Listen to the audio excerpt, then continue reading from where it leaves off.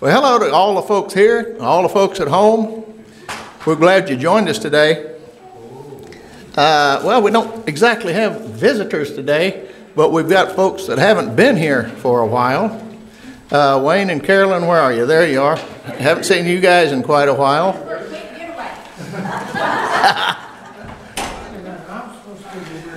Dean and Barbara, we haven't seen them in a little while. Glad to have them here. Jim Burson. Jim Burson. All of him. All of him. Jimmy and Merle. I'm trying to see if there are any. Marilyn, you've been here sporadically. Yeah, in quite a while. Yeah. Bob's here. Carol, did you guys drag her here, Marilyn? Did you? Well, good for you.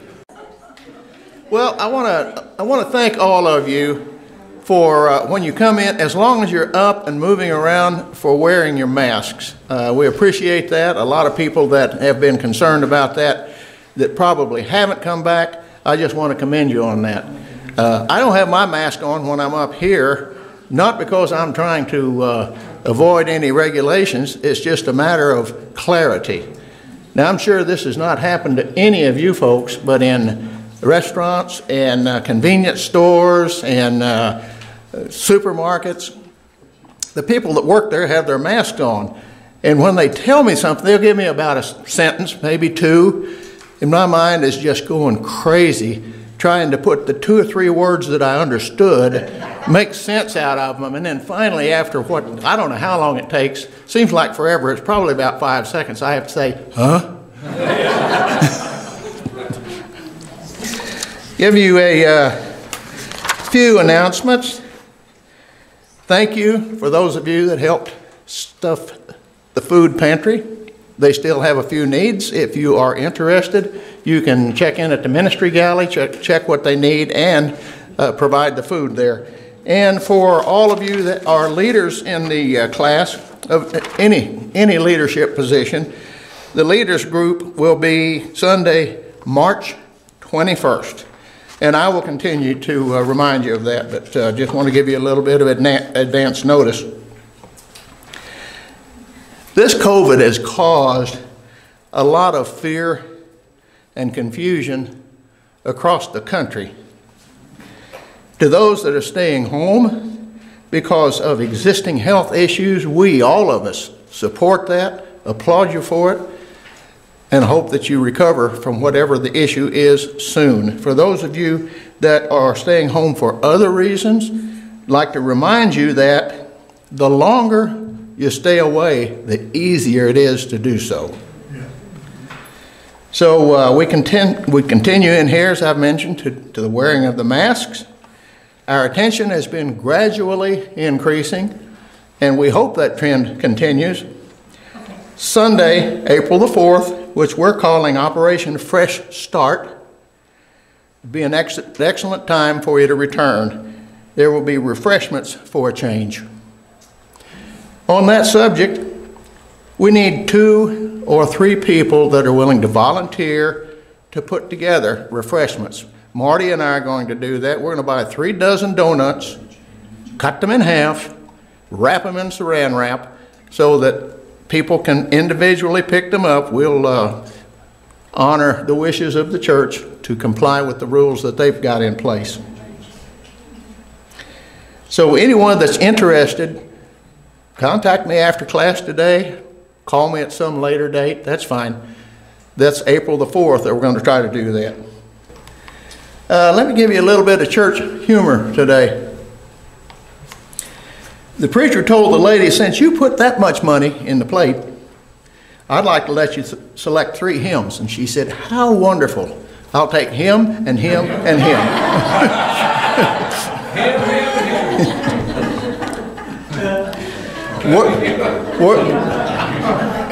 Words of wisdom for you. Some people are kind, polite, and sweet-spirited until you try to sit in their pew.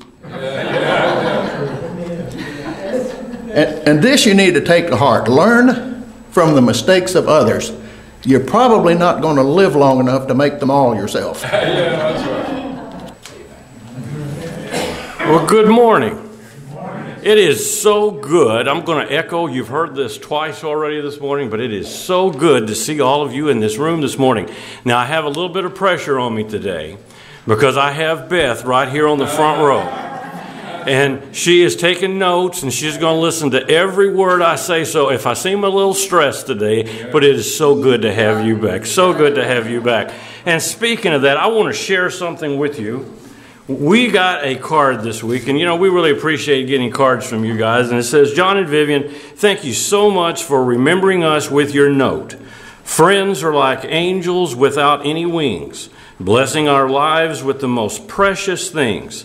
Thanks again. P.S. We'll be back in class soon. Now, this is a good note, and I encourage you, and I read that to you to say this. Number one, it makes me feel good to read things like this.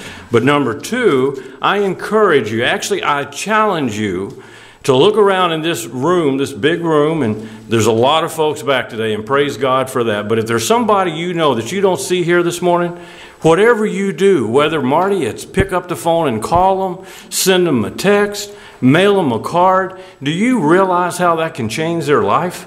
We are a family in this class, so we need to reach out to each other and let everybody know how important they are to us. Now, that being said, I got to give you some facts. Every now and then, Beth, I get on this roll about statistically, let's look at something factual. You probably know this, but did you know a little bit over a week ago, we had snow? Does anybody miss that? Did anybody not experience that in this room? I don't think so. And you realize, I really think, Richard, it was Tuesday or Wednesday morning on my phone when I woke up, I get the temperature, the time of the temperature, -2 degrees. Now, in my lifetime, I have never seen that in the Dallas-Fort Worth area. So I took a screenshot of that, Richard, just so I could verify that 20 years from now, okay? So there's fact number one. Fact number two, just a few days later on Wednesday of this week, it was 80 degrees. Welcome to Texas, all of those who are watching online, okay? And by the way, this is a good time. If you're watching us online or on television, put that pause button because I'm going to start teaching. I promise really soon you're going to need your handout. So go get that if you would. Number three fact. Then on Thursday night, it hailed. So I can't think of hardly anything else we've missed. But it dawned on me, Beth, here's what's going on. Do you realize that God is sending us a message? He really is. In 2020, here was his message. Learn to stay at home. And we all did that. Some of us are still doing that. But in 2021, this is only February, and he's already sent us another message. And here it is. Same thing, stay at home, but now let's test your survival skills. So here's where we are now, folks. I got to tell you, it's a wonderful thing, but I praise God for all of you that are here today. I thank you for the fact that God has spared us. We're all still alive. And from what I can tell so far this morning, everybody's in good spirits, and you look like you feel great. So let's thank God in prayer with that. Last week, another marvelous lesson. If you don't know, we've been in the book of Luke for this winter Bible study session. And Richard, as always, did a great job in the 7th chapter with his focus verses on verses 1 through 11. Now, let me remind you of the story, just to give you a recap. He gave one of the greatest stories I like in the Bible, and that's about the centurion Roman soldier, if you remember the story. And he was in command of over 100 troops. Now, this centurion was well respected by the Jewish community.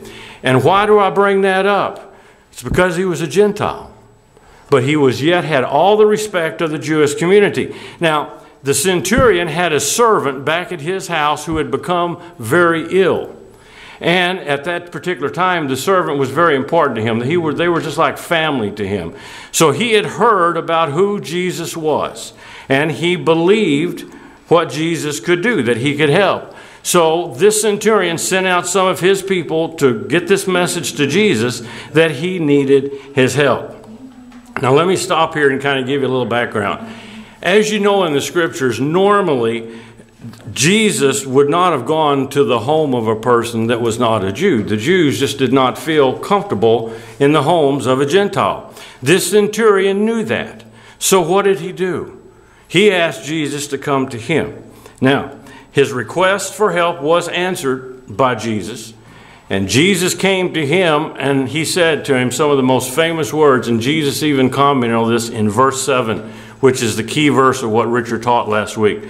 But just say the word and my servant will be healed. You see, this centurion's faith was so strong that he knew Jesus didn't have to go physically and see this man. He didn't have to go and physically touch this man. He could make it happen because of who he was. This verse is the heart of the story and the lesson that Richard gave last week.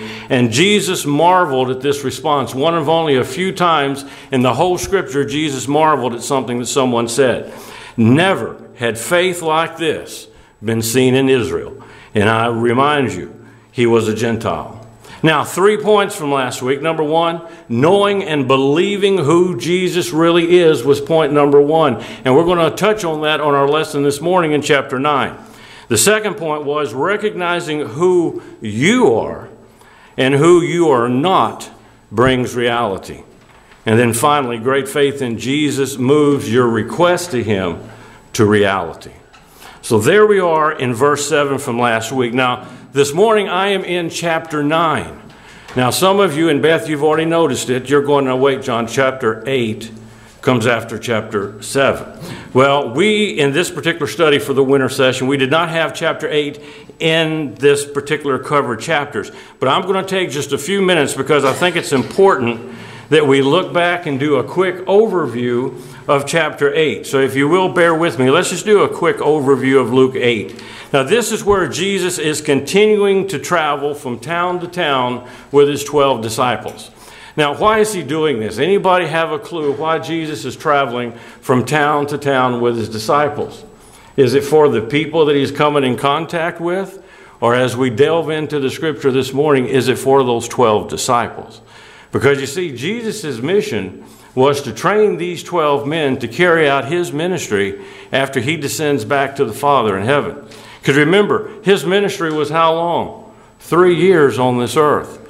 And he is trying to train these disciples for a lifetime to teach the multitude of people after his departure. Now, he was also accompanied during his travel by such people as Mary Magdalene, as Susanna, which was the wife of Kazua. And that's not a sneeze. That is actually that person's name, Kazua. Now, these women, if you know these women, and you do because you know your Bible, they had all felt the healing power of Jesus, and they were there to provide proof as he traveled from town to town of who he was and what he had done for them.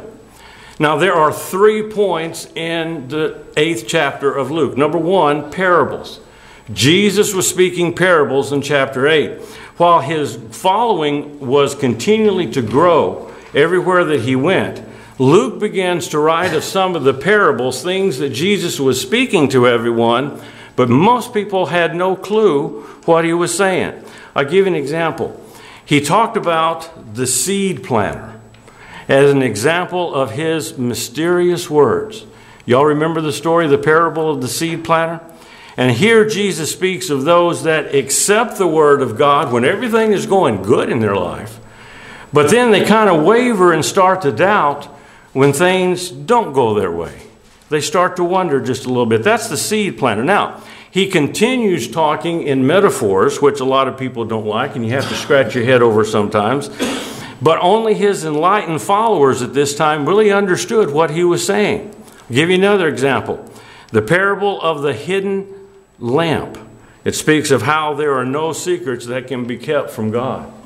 You know, I know a lot of people sometimes have that little silly grin, and they think, boy, I got by with that. My wife will never know what I did. Well, granted, on this earth, Richard, you might feel a little bit of fury if she was to find out. But rest assured, your Father in heaven knows every single thing you've ever thought or said. This is what he's talking about. He says, all right and wrongdoings will eventually come to light. You can hide nothing from God. And then finally, he talked about their journey by boat. He continued to travel by boat. Now, you all know this story. It's one of the most popular stories in the Bible. They were in a boat and they were traveling, and Jesus was asleep. And the waters, a storm came up, kind of like what they say we might have this afternoon. And the waves started rolling and everything. Well, the disciples became very scared. And so they looked back, and Jesus was back there. He was asleep. And they were becoming very frustrated because they couldn't understand, what is he doing? He's asleep. We're going to die here. I mean, this is terrible things going on. So they went and they woke Jesus up. And they told him, they said, Master, we're in trouble here. We're all going to die. Well, what did Jesus say to them? I mean, he looked up. I know what I would have said if I had been woken up for something like that. But he looked at them. He says, "Oh, ye of little faith." And he calmed the storm with just the movement of his hand. Now, can you imagine seeing these guys, especially guys like Peter? I can just visualize him, Ronnie, looking at Jesus and going, "Who are you?" While these guys believed in him and they heard his teachings and what he said, when they actually could see these miraculous things that he did with just the movement of his hand, I would have said the same thing. Who in the world are you?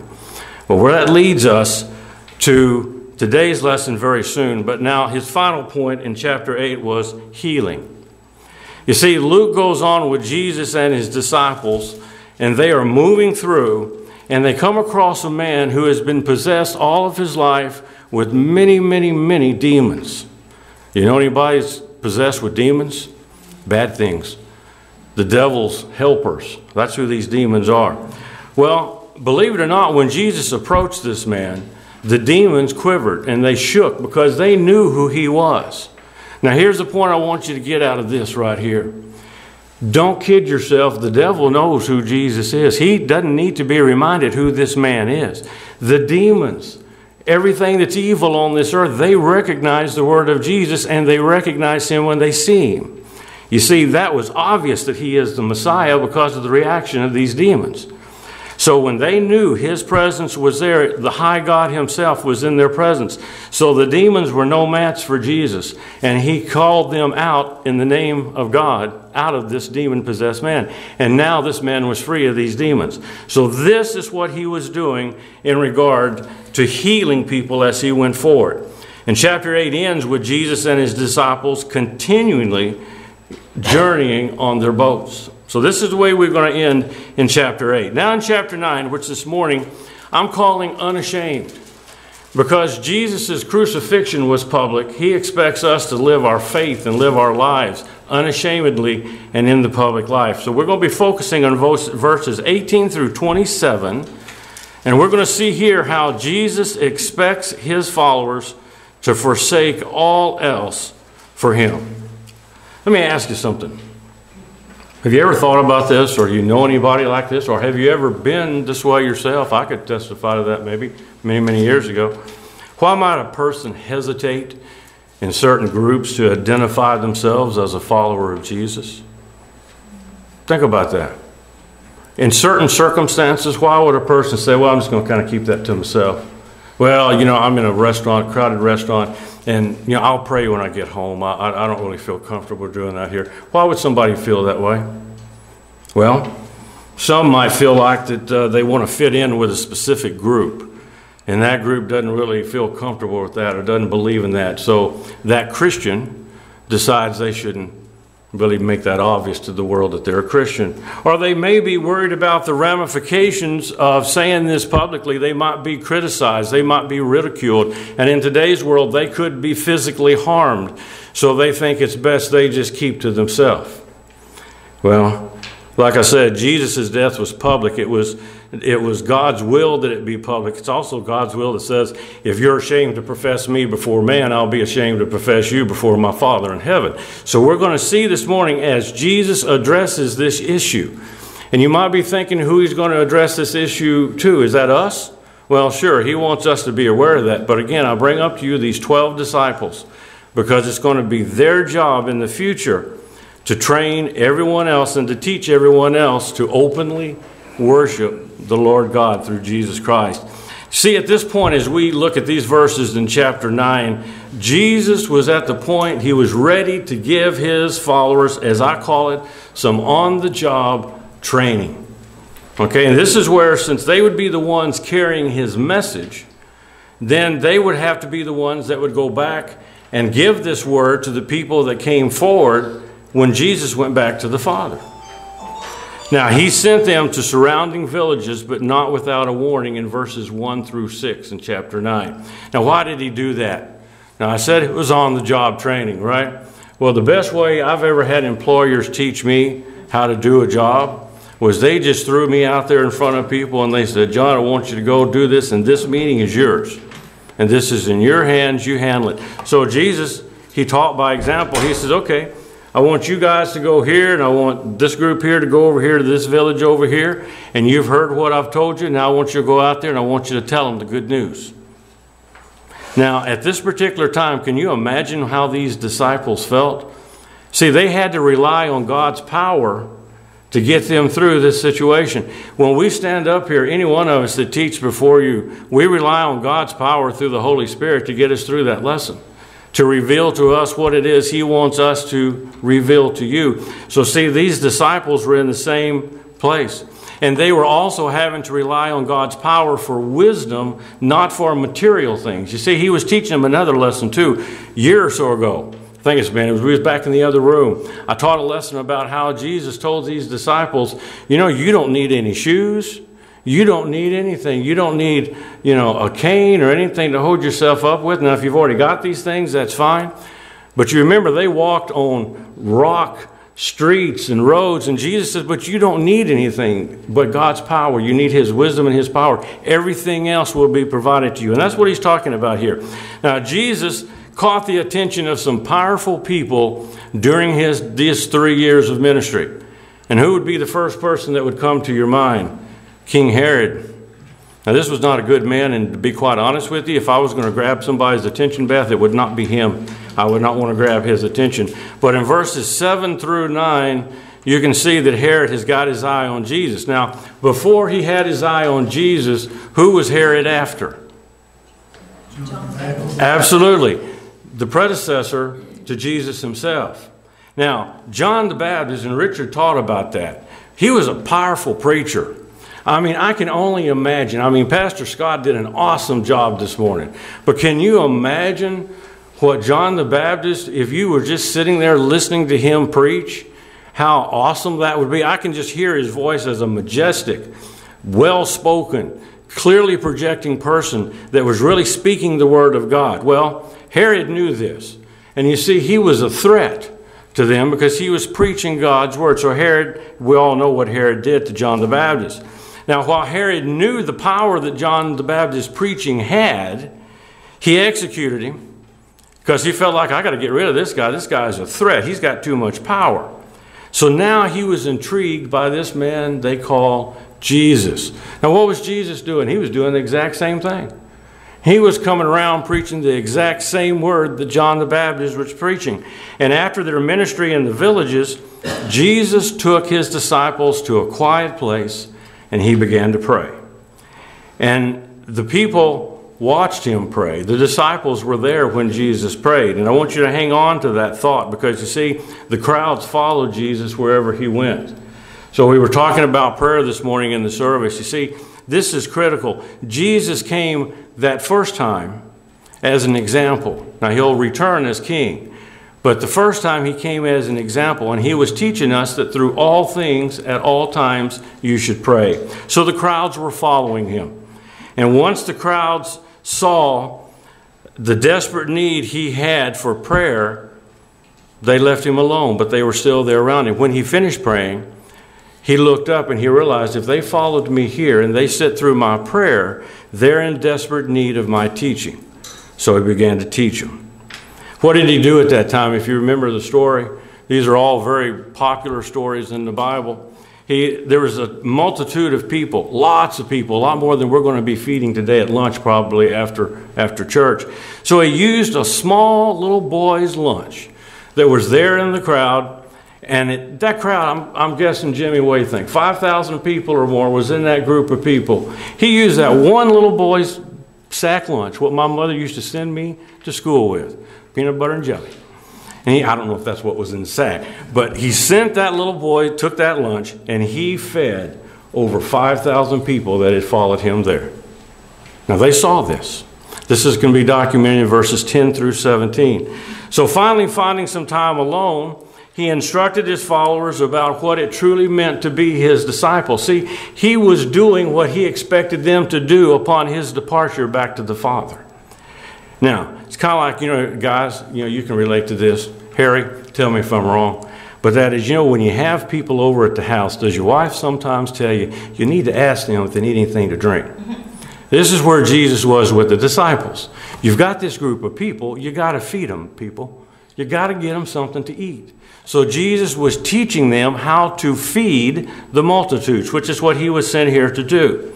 So after he had this time alone with his disciples, he was instructing them on how to be his disciples. Now this brings up our focal verse here in verses 18 through 27, where Jesus knew they still had much to learn about suffering and being more like him. Let's go to the scripture. Let's look at verses 18 through 20, Luke chapter 9. While he was praying in a private and his disciples were with him, he asked them, "Who do the crowds say that I am?" They answered, "John the Baptist. Others, Elijah. Still others, that he is one of ancient prophets who has come back. But you," he asked them, "who do you say that I am?" Peter answered, "God's Messiah." Now, in verses 18 through 20, sometime after feeding the 5,000 or more people, Jesus and his disciples, they found a nice, quiet, secluded place that they could regroup. Now, Luke noted numerous times about Jesus spending time praying. So do you see the importance of prayer in this passage this morning? He also showed this time of prayer prior to the key of major decisions or major events. So let's stop there. I got a question for you. When anything is happening in your life, do you stop and pray about that before you do it? Or do you just jump in and then see what happens and then pray afterwards? See, Jesus was setting the example that he prayed before anything happened, before he made any movement or took any action for anything. He prayed. So should we. His disciples were with him, and they were likely learning from this example because I'm a visual learner. I've said that before. So if my leader is doing that, then I'm going to see the value in that, and I'm going to do the exact same thing. Now, after the time with the Father in heaven Jesus spent with him, he then turned his attention to only his disciples, only the 12 that was there. And he asked them a simple question, goes right back in the verse that we just read right here.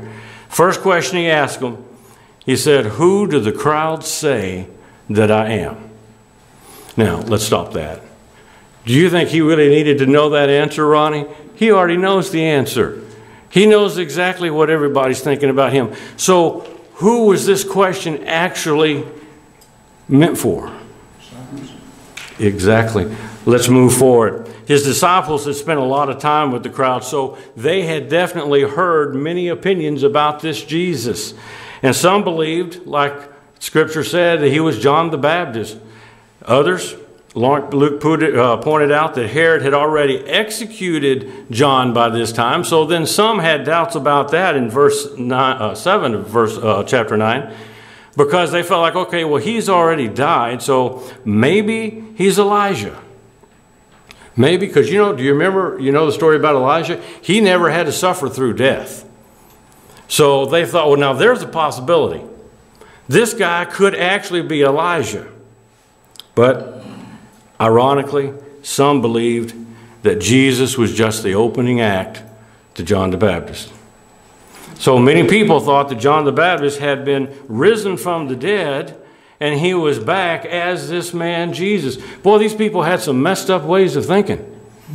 Did you ever see John the Baptist heal anybody?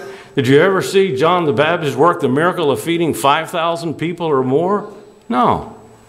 So how in the world could he be John the Baptist? Well, anyway, a third group of people, and this is what I found to be very interesting. This sounds like something that would happen in 2021. A third group of people saw him as one of the other ancient prophets who had come back from the dead. One of the great leaders, we've taught on him. Because of his message of repentance and the kingdom of God reminded the people of these bold preachers from hundreds of years in the past, And this is how they learned about Israel's history. So they thought one of these guys had been risen from the dead and he was back. And guess what? They believed he was the prophet, the new prophet for their generation. That's what a third group actually thought. Now, while Jesus actually was a prophet, he was much more than a prophet. So this is where our journey continues. So Jesus may have found these opinions interesting but not surprising because he already knew about this. But his main focus was on the disciples.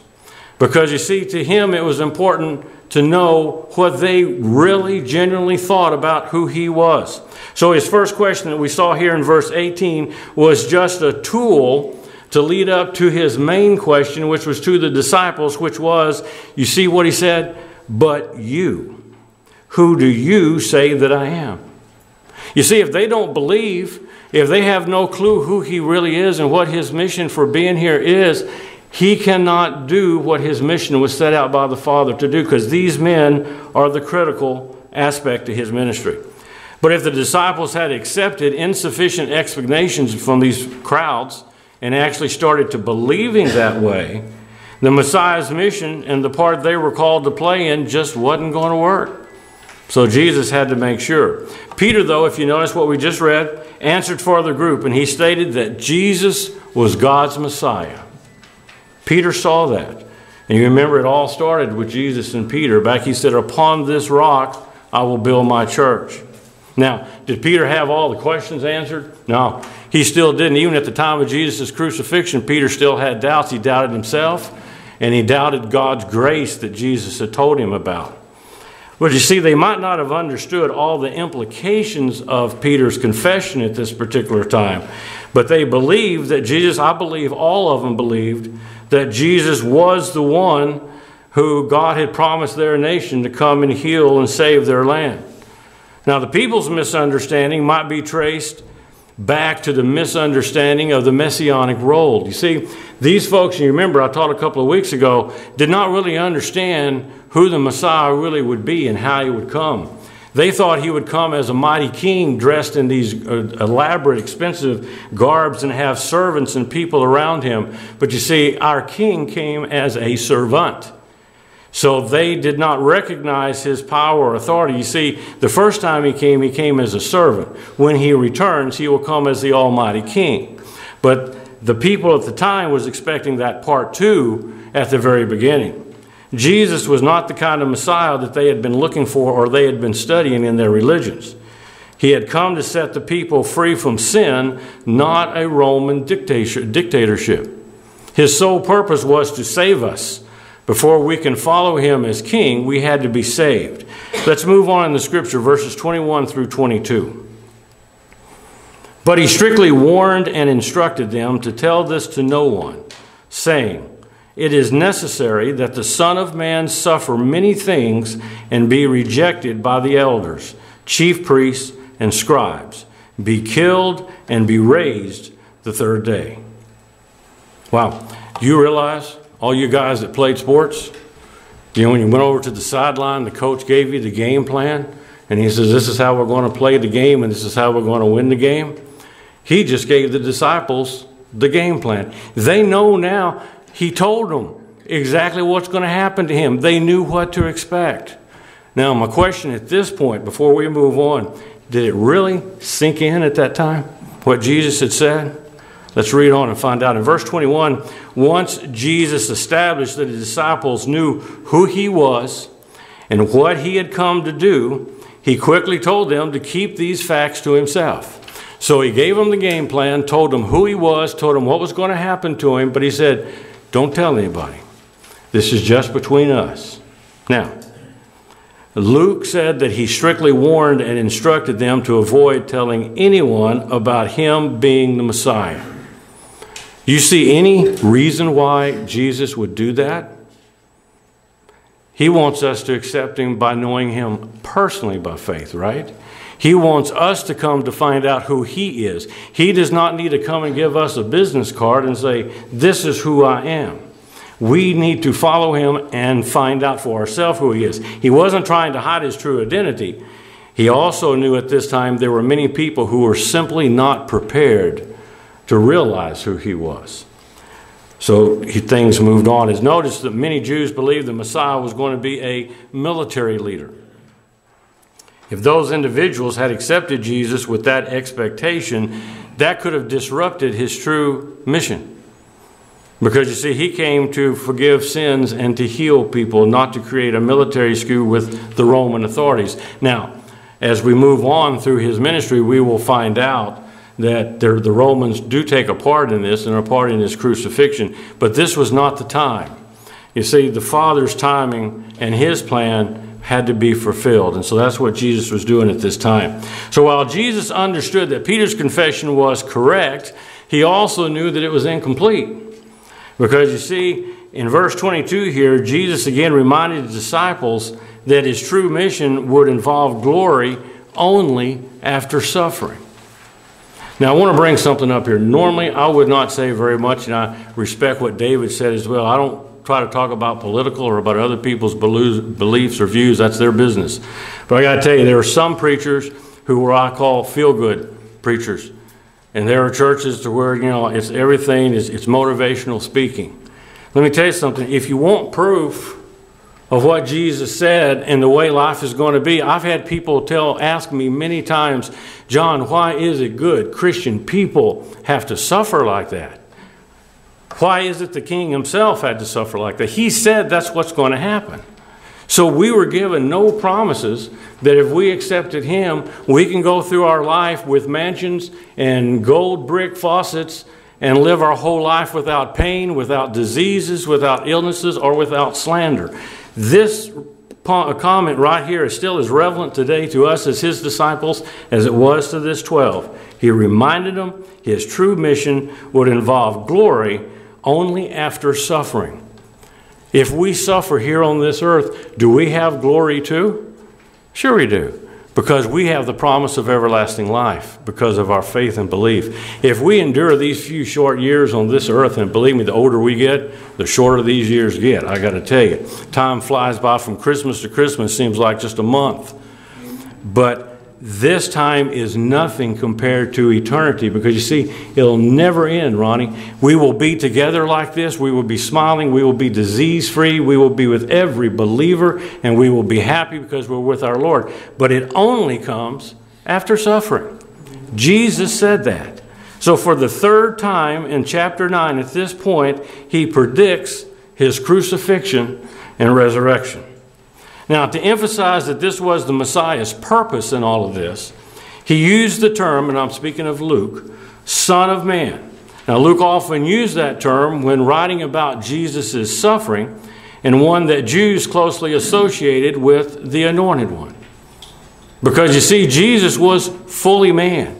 He was 100% man, but he was also 100% God. Jesus said he would suffer many things and be rejected at the hands of the religious leaders. Now, would you have ever in 100 years thought that the person who would kill the Messiah, that would actually crucify the living God, would be religious leaders? That's a freaky thought right there. And as Luke had noticed, they had already been scheming against Jesus. We taught this for the last several weeks. These authorities had been following Jesus, trying to catch him up. I taught a couple of weeks ago about the mere fact that every single thing Jesus said, they were trying to find that one thing that they could turn around on him to find a reason to persecute him. Now, Jesus continued to emphasize that this suffering was necessary. And it was not an accident or a tragedy or something that kind of fell through the cracks, as we would say. It was destined by the Father in heaven to happen. It was the fulfillment of God's plan for salvation. Without this ever happening, none of us in this room could ever experience glory in heaven after we leave this earth. But he added that the cross would not be the final word, because he would be raised the third day. Now, how many times has he told this to the disciples? Now, I know some of you are out there going, well, I know you've told us about 3 or 4 times now, John, so we got the point. Well, he still felt like these disciples still did not quite hear what he's saying, so he told them again. Unfortunately, the disciples forgot his words until after the resurrection. Do you remember that scene after he was, they hid, and they thought, my life is over. We're sunk. They're going to come for us next. He was a great man, but he's gone. See, they didn't remember these 3 or 4 times Jesus told them, but I'm coming back, and I'll be resurrected on the 3rd day. They forgot all about that. And here's your fun fact, Beth. You know, I have to give you one. It's been a while. Seems like it's been hours, right? But in fact, the religious leaders remembered Jesus' words at this time more so than his own disciples did. Because they thought, yeah, right, he says he's coming back. Let's just wait and see. Let's read our final verses this morning, verses 23 through 27. Then he said to them all, if anyone wants to follow after me, let him deny himself, take up his cross daily, and follow me. For whoever wants to save his life will lose it, but whoever loses his life because of me will save it. For what does it benefit someone if he gains the whole world and yet loses or forfeits himself? For whoever is ashamed of me and my words, the Son of Man will be ashamed of him, and when he comes into his glory and that of the Father and the holy angels.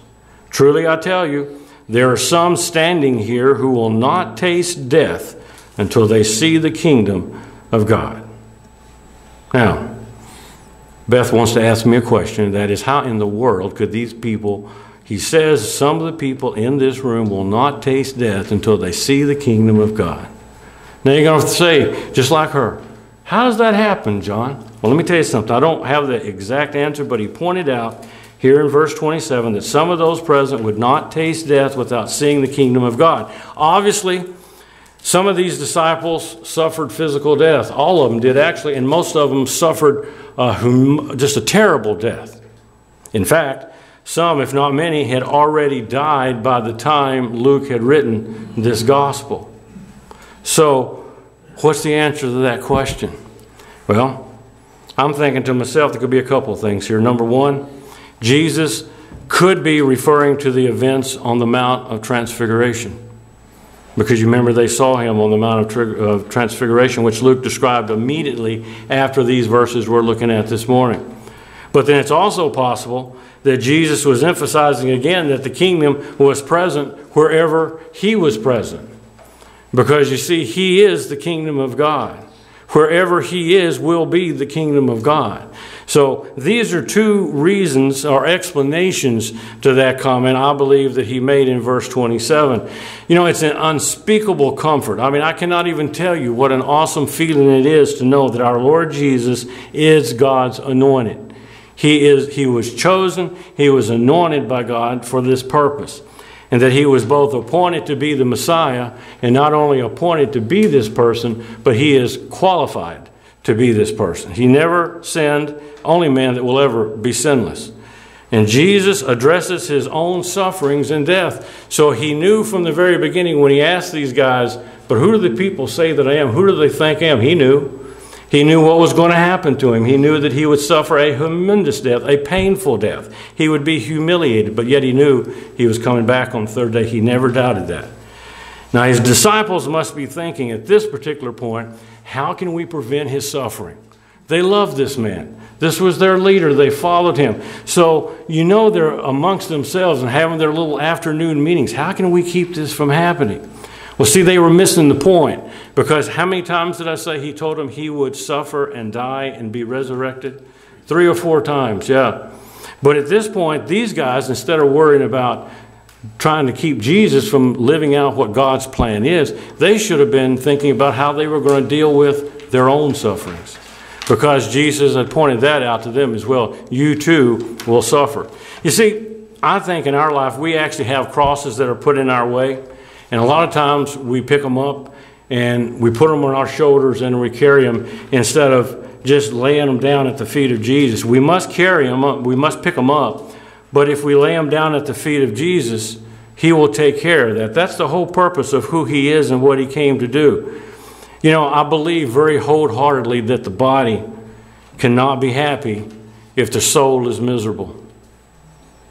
Think about that. The body cannot be happy if the soul is miserable. And that's in the other world. That's in this world. But if the soul is happy, though the body is afflicted and has pain and is sick, it will be oppressed in this world. But we know that if our soul is right while we live on this earth for these few brief years, even though we suffer physical or mental hardship, we know that in the next world, we will be totally and perfectly at tent, and we will be at peace with God. Jesus emphasized, again, I want to tell you as we conclude, suffering was necessary.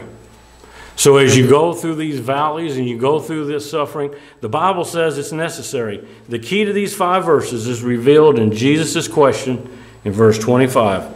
And that said, for what does it benefit someone if he gains the whole world and yet loses or forfeits himself? Now, even if an individual gains the world, the victory would be temporary. There are many people that have lived their life to be the president of their company, to be a Pulitzer Prize winning individual, and that's all great. I salute that. I want to be the best I can be as well, but that's only temporary. The day you take your last breath, that will never mean a thing to you ever again. But one who pursues only what this world has to offer forfeits himself for eternity. And the Bible never says anywhere that you got to give those things up to believe and follow him. In many cases, by doing that, you are carrying out his ministry that he chose you for, because you are being a Christian example in these places that you're working, or these places, these things that you are pursuing. So I want to tell you this morning, and I hope, and I'm going to put it up here on the screen, I hope that you will verbally, aloud, and I'm going to not be forceful with this, say this with me as we conclude this morning. I am not ashamed of Jesus. I am not ashamed of the gospel, and I'm not ashamed to live it. You see, Jesus went the final mile for me so I would not be lost. The world offers you nothing that can compare to the grace of God. Amen. David, would you close us in prayer?